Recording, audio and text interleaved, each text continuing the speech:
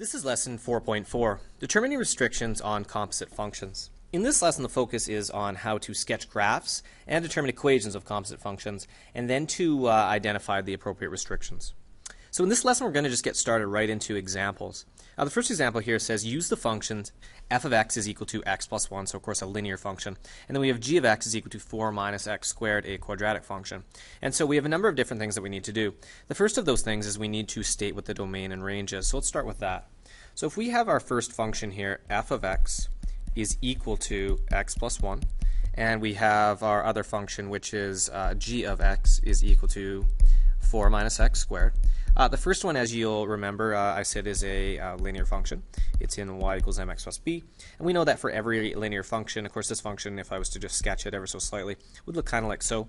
We know that the domain and the range is anything, that they're both members of the real number system. Okay.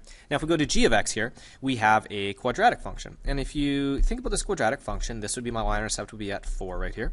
And then the graph would be opening downward like that. So for the domain, once again, we would say that x can be anything because the graph is going to go infinitely to the left and the right. And the range, the highest value we have is at 4. And then from there, it's going downward. So we say that y must be less than or equal to 4. Okay. So we've done the first thing that this example is looking for. We've stated what the domain and range are. Next thing we need to do is it wants you to sketch a graph of the composite function. Y is equal to f of g of x and y is equal to g of f of x. And so what I've done here is I've taken the liberty of starting a table of values for you. And you may not have this on your sheet, but that's okay. What I've done here is we have our input values x, then we have our first function g of x, and then what we're going to do is we're going to take that value of g of x and we're going to put it as the input value into the function of f. Okay. And so the first function we're going to look at, as I said before, is going to be y is equal to f of g of x. Okay, and on the other side, it'll be y is equal to g of f of x. Okay, so the input values that we're going to start with here, it's kind of arbitrary. I'm going to pick values that are kind of centered right around our graph. So I'm going to go from -2 to +2. Okay, and you may use more values if you want, but let's start with these. Okay, so if you recall what our first function was, g of x is the function 4 minus x squared. So maybe what I'll do is I'll just kind of write these on the side here just so that we can see it. So we have f of x is equal to x plus 1, just so we can see it, and then we have g of x is equal to 4 minus x squared. Okay, so hopefully that'll help a little bit. Okay, so now let's see what's going to happen for our output values after we put these input values in. So we're starting with g of x right here. If we put -2 in for x, we're going to have -2 squared. Remember, we got to do our order of operations first, so that's going to give me 4. 4 minus 4 is 0. Okay, if we put in -1 squared is 1. 4 minus 1 is 3. If we put in 0, of course, we would just get 4. If we put in 1, it's actually not going to be any different than -1 because we are squaring it, so we're going to get 3. And then lastly, 0. Okay, so that is just g of x. Now the question is, now that we've figured out what g of x is for these input values, what happens now if these become the input values into the function of f? So now we're going to put 0 in for the function of f, so we're going to have 0 plus 1 is 1. 3 plus 1 is 4, so we're basically adding 1 to all of these, and so we would have the following points, like that. Okay, and so we'll go and we'll graph that in a second, but let's go and deal with the other side here. So we'll put in the same inputs, -2, -1, 0, 1, and 2, and we'll see what happens from there. So we're going to put -2 in for x, so we add 1, so that gives you -1. So again, we're just getting values that are 1 greater. So you have something like so. And now we'll take all of these values of f of x, and we'll put those into the function of g. So we have -1 squared is 1. So this will be 4 minus 1 is 3. 0 squared is just 0. So we'll have 0 squared. And so 4 minus 0 is 4. Put in 1. We have 4 minus 1 squared is just 4 minus 1, which is 3. And then if we put in 2, we're going to have 2 squared is 4. 4 minus 4 is 0. And then the last one, what we're going to have, when you put in 3, you'll get 9 right there. So 4 minus 9 will give you -5. Okay, so let's take these values now and see what type of a graph that we have. So again, the values that I'm going to be graphing are this this second function right here. Okay, so when you have an input value of -2 right here, we get an output value of 1. So -2 gives me 1. If you put in -1, you're going to get 4. And this is just a sketch. If you don't have a graph right there, that's okay. Just sketching it as best you can. Put in 0, you get 5, and you'll get roughly a quadratic that looks like so. So if you were to sketch this out, you would say you'd have something like this and like this. And this is going to allow us to make our domain and our range for this new function, this new composite function, in a second. Let's take a look at this other one, g of f of x. If we put in -2, we get out 3.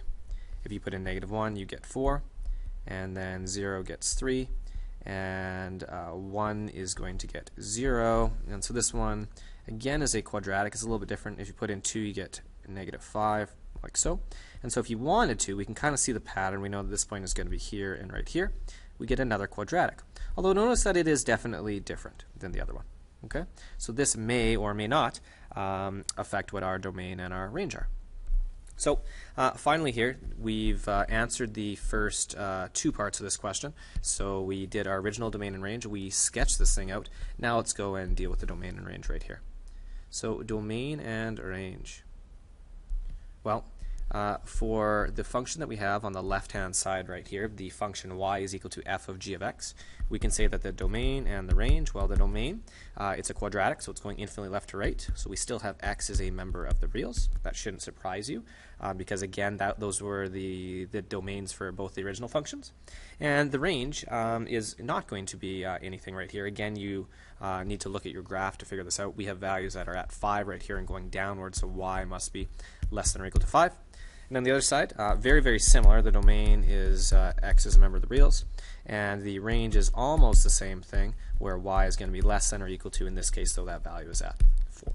Okay, so that is your first example. Example 2 says, given the function f of x is equal to 1 over x plus 3, and g of x is equal to x squared minus 4x, determine an explicit equation for each composite function below, then state its domain. So we're basically putting the function into another function, and like I said, find the domain. So I will take the function of f of x, which is 1 over x plus 3, and I'm going to put that into the function of g. So that's going to give me 1 over x plus 3, and then if you can imagine, it's going to be squared like so. So we've put all that information into this x, and then we're going to subtract 4 times 1 all over x plus 3. And if you were to simplify this a little bit, you might just leave it as 1 over x plus 3 squared. And then this, if you wanted, you could distribute the -4 across the 1, so you'd have -4 all over x plus 3. Okay, I would have accepted either of those as a good answer. Okay, and then let's go deal with the other function, then we'll do the domain and range. So this one we're going backwards. We're going to start by putting g of x into then f of x. So we have x squared minus 4x, like so.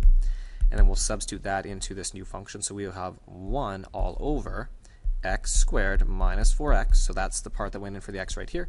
And then we're just going to add 3, like so. So now what we need to do is we need to determine what the domain is. So let's first start by taking the domain of just the original functions. Okay, so I'll write domain there. We're just looking at domain, not range here. So let's start with f of x, and then we'll deal with g of x, and we'll see about what that maybe has to say about our composite functions. So if we look at f of x, remember what f of x was? It was this function right here, 1 over x plus 3. Well, you can see there that you can put in anything that you want, with the exception that we can't have x is equal to -3, because if you had that, we'd be going 1 divided by 0, which we cannot do, so x cannot equal -3. Okay, and if we come to g of x right here, remember what the function g of x is. That was x squared minus 4x. That's just a quadratic function, and as you know with quadratics, the domain is always x as a member of the reals. So the question I have for you now is, what bearing is that going to have on our new final answer? Well, let's go take a look. Let's start by looking at g of f of x. Okay, so that was the one that we had on the left-hand side right here. If you take a look, the only thing that we can't have in this fraction is x cannot equal -3, and this one is x cannot equal -3. I think everything else is going to work. So you'll notice that the domain is the same as what the domain for f of x was, just that x cannot equal -3. Now if we go over to f of g of x, the question is, are we going to get the same thing? X cannot equal -3. Is it going to be entirely different? Well, let's see. So we have 1 divided by all this this quadratic right here. And what I would encourage you to do right here is whenever you get a quadratic, let's see if we can factor it. Because remember, we're only going to have restrictions when you have a fraction like that if the denominator is equal to 0. So if you were to go and take this equation right here, and or this function, and factor it, you would have x and an x like there. What numbers multiply to give you 3 that have a sum of -4? Of course, it is -1 and a -3. And so now that we've rewritten that function, you can see that it's quite obvious what your restrictions are going to be, and they're different than what we had before for this function g of f of x. The restrictions now for this function are that x cannot equal 1, because that would turn that to 0, and x cannot equal 3. Okay, so sometimes finding the domain of our original one will help, and other times, as you'll see with one like this, you have to go a little bit further. Okay, let's go and take a look at example 3. I think we have 2 more examples left. Example 3, very similar to the one above. We are going to go and find the explicit equation for each of the composite functions, and then we'll state the domain. So we start with g of f of x. So we have g of, and the function of f of x is the square root of x. And then we're going to take that, we're going to substitute that into x squared minus 4. So it'll look something like this. We'll have the square root of x, which is all being squared, so that got substituted in there. And then we'll subtract 4. Recall that when you square a square root, the terms are going to be canceled, so you just have x minus 4 right there. Okay. And if we come over here to the other side, we're going to take the function g of x and this time put it into f of x. So we have f of x squared minus 4. And this will then give us the square root of x squared minus 4, just like so. Okay, so we've written our composite functions. Now what we should go and do is tackle what the domain is going to be for these guys. Okay, so write a little line right here and we'll talk domain. So I like to go personally and take a look at the domain of each of them on their own. You don't have to do that. You can take a look at it here. But what I'm warning you about is the domain is going of each individual function will affect the composite one. So let's do that. F of x, and we'll talk about g of x.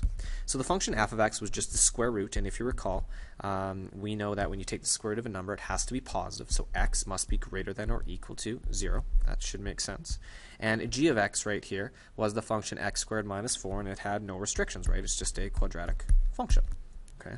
So what impact is that info going to have on finding what g of f of x is and finding what f of g of x is? So this is a good example of why you need to do this information first right here, because my worry is that some students are going to look at this and they're going to be like, oh, x minus 4, it's a linear function. Anything can go for linear functions. And that's the case for this, but not because this is a composite one. So what I want you to understand is because the restriction on f of x would be that x is greater than or equal to 0, that stays as a restriction through here. All right, and so because that's the only restriction that we would have, we'd have to end up saying that x actually has to be greater than or equal to 0, because otherwise this part wouldn't be able to exist. Okay, if we go on to f of g of x right here, did we have any restrictions on this part right here, x squared minus 4? No, we didn't, but we do have restrictions underneath here. If you remember, we have to take the square root of a positive value. So we know that x squared minus 4, this part right here, must be greater than or equal to 0. Okay. And if you were to go and graph this function, you might remember this from Pre-Calc 11, you would get a function that would look like this, and it would go like so and like so. So if you were to graph it, it'd be a step pattern of over 1 up 1, over 2 up 4, and this value would be at 2, and this value would be at negative 2. And if I'm looking for when is the graph greater than or equal to 0, you'll see it's greater than or equal to 0 on these two portions right there. So when x is greater than or equal to 2, and when x is less than or equal to negative 2. And just to prove it to you, if you pick a value that's greater than 2, like let's say 3, you'd have 3 squared is 9, 9 minus 4 is 5, you can take the square root of 5. And really big negative values, like how about negative 3? Negative 3 squared is also 9, 9 minus 4 is 5, that's good to go. But if you were to pick something in this middle region, the region that we're saying does not work, like 0, 0 squared is 0, 0 minus 4 is negative 4, you can't take the square root of a negative 4. Okay, so this is a great example, different than the one that we dealt before, is where you really got to look at each individual function inside and work your way kind of downward. So the order of these definitely makes a difference. All right, last example, example 4 says, for each function, determine possible functions f and g so that y is equal to f of g of x. So this one's going kind of backwards. We're saying that this is the new function right here. We're wondering what could the original functions have been. And so the first thing I want you to note right here is that there are many possible solutions. Okay, there isn't always like a ton that are that easy to come up with. Some are definitely easier than others, and we'll definitely go over this more in class, but in both of these cases you could do this a couple of different ways. So what I would get you to note right here is that we have this function x minus 2 is all being cubed. And so if you wanted, you could kind of visualize how this could be two different functions. And this is how I kind of think this one through. So I like to use just a little let statement here, and we'll talk about g of x and f of x. So I think if g of x is this part in the middle, if I just make it x minus 2, do you see that we could, if we took all that information and we put it into some function that was being cubed, then we'd have this resulting function. So I'm thinking if you wrote it like this, if you made f of x equal to x cubed, well, then what would this all look like? Well, f of g of x would be f of g of x, we said, was x minus 2. And then what do we do with x minus 2? We substitute it all into x cubed. So we'd have x minus 2 all cubed like so. And lo and behold, that's what we were trying to do. You'll notice that these functions look the same. Okay, so again, we're just breaking this down into trying to imagine what are some possible scenarios for what our original functions f and g could look like, and these were the two scenarios that we came up with in that one. All right, let's deal with one entirely different. So again, just to remind you, we're looking for y is equal to f of g of x, and so what could we do right here? Well, again, this one is kind of probably obvious for a lot of you of where I'm going to go. There can be some more answers, but we'll just deal with these ones for now. So let's talk about what g of x and f of x could be. Well, if you take a look, we have this 3 plus x underneath the radical. So I thought, well, why don't we make that our original function that's going to go into f? So I will have 3 plus x as g of x, and then I will have the square root of x as f of x. So if you imagine all of this information, 3 plus x is going to get substituted in here once I combine those functions together. All right, so when I go and figure out what f of g of x is, it's equal to f of, and then I'll substitute in g of x, which is 3 plus x. And then when you put all of that information into f of x, you have the square root of 3 plus x. All right, and so we were able to figure out what our two input functions were in relation to our composite function right here. Okay, so to conclude this lesson, what did we chat about? We basically chatted about how you need to consider the domain and range of each individual function before you deal with the composite function. That will have some bearing on your composite function's domain. And we also, at the very end here, this final example, we looked at how you can have a composite function and go backwards and figure out what the original functions could be, although there may be more than one possible solution. All right. That concludes this lesson.